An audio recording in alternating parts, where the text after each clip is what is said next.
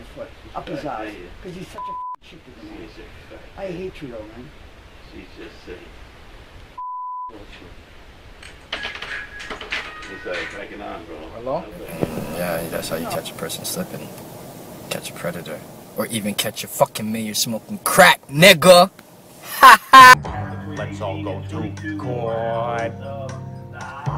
Let's go make some fun now. Yeah, some law.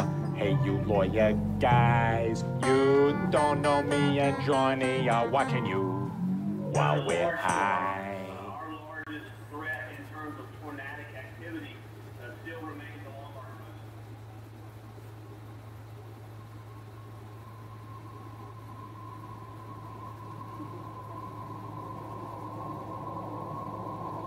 Do not have eyes on that situation, so actually the only... I mean, this idea of, you know, slow Joe.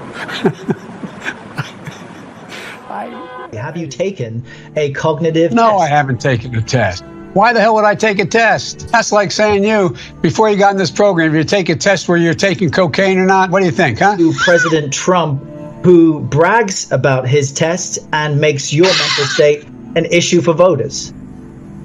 Well, I am very willing to let the American public judge my physical and mental my physical as well as my mental fitness. Of, you know, slow Joe. And in addition to that, we have to make sure that we are in a position that we are. Well, let me go the second. You're used to seeing your political leaders be able to do the Q&A off the cuff. Look, one of the things that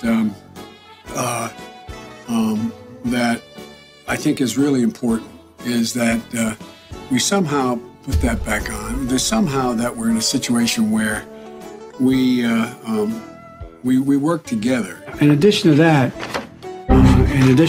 we have to make sure that we are in a position that we are. Well, let me go the second thing. Unlike the African American community, with notable exceptions, the Latino community is an incredibly diverse community. Obviously, we have a rapist in Lincoln Park. He's climbing in your windows. He's snatching your people up, trying to rape them. So y'all need to hide your kids, hide your wife, and hide your husband because they raping everybody else. You never loved me.